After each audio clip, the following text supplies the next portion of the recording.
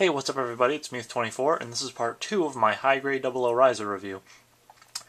Last time I ended with the posability of the O-Riser and the 00 Gundam itself, so let's just get right into the weapons here. You're going to get 2 of these GN Sword 2s, and this is basically what they're going to look like right out of the box. I did panel line the blades there, and then these clear parts I did blue with a Sharpie marker, and I'm actually going to have to touch those up a little bit because they're fading a little bit there, but you do get these gray stickers that wrap around the clear part there, and the handle will just slide right into the 00's hand as such when it's in sword mode, or you can flip this blue part down, then flip this handle down, and then put it in his arm as such, with that little bit resting in that little opening in his wrist, and then you've got the or it's in the little opening in his forearm, sorry, not his wrist, and then you just switch the blade sideways, and you now have the GN rifle, which a lot of people I've heard say looks pretty goofy, and I agree. I don't really ever plan on posing him like this, but it's kind of a different inclusion for the kit. Now, if you want to, you can take the blades and remove the handle here on both of them, and then take this double-ended bit and slap the 2 blades together to create what I believe is called the GN staff, something to that extent. And then if you remove the back of his hand, you can just stick this in his hand and then, close it all together, and then he can wield this, which looks pretty cool. So here we have the 00 with the GN staff in his hand, and really this thing doesn't have a whole lot of weight issues. It's pretty lightweight, so you can kind of spin it all over the place, do whatever you want with it. And while you can't actually store the GN staff anywhere on the 00 when you're not using it, if you put the GN swords back into their standard sword mode, you'll notice there's a peg on the side of either sword, and these just stick into the side skirts, and so you can store them when you're not using them. And these tend to hold a lot better than the knives on the tthe, which is really nice because, you shake it, they're not going anywhere, you bump them around, they're just going to wiggle back and forth, whereas on the tthe, if you barely even touched them, they just fall off. While the kit does come with 2 open fist hands, you also get one of the open palm effect hands, which is kind of nice inclusion.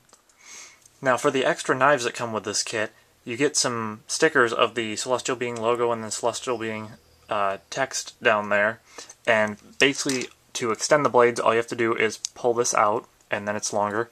And with this little peg here, you can stick it into the elbow of the 00 and do the same thing on the other side. And so even if you're not using the GN Sword 2s, you can use those. And while keeping these in knife mode is really cool, you can take off the blue top parts, scoot them down a single peg, and then take the handle off of one side and put it in the middle to make a shield. And if you want it, short ends like that, you can keep it like that, or you can pull them back out to make it longer, and basically the same thing as what you would do with the knives.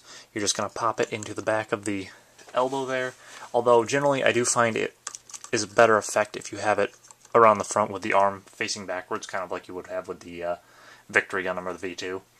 And as with the GN Sword 2s, when you are not using the knife pieces, you can stick them right on the 00 itself with these little gaps underneath the GN drives. I'm just going to pop the upper pegs into those, and there you go.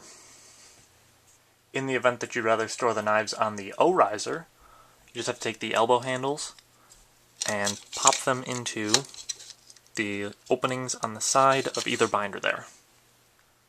But of course, what everyone wants to see the most is the O-Riser and the 00 Gundam combined. So what you're going to do to achieve that is you're going to take the sides of the O-Riser and just slide them backwards and pop them off. Then you're going to take the middle piece here and pull this section backwards and fold it.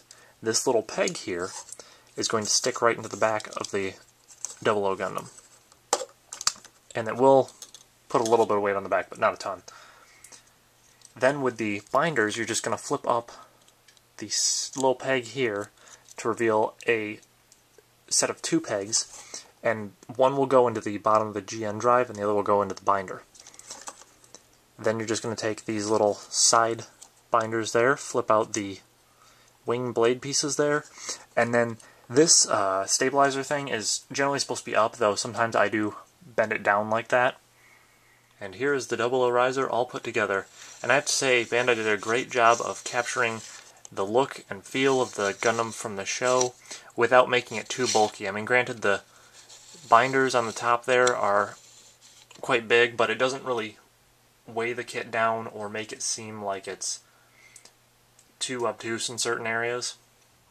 The instruction manual gives you a cool shot of the 00 with its GN particles flying all over the place, which is pretty sweet. You got some specs of the mobile suit and Setsuna FSA as well as Sashi Crossroad.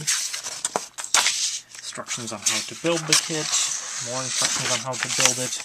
And then the back here has even more information on the GN weapons and the docking mode, and then just a bunch of different cool poses.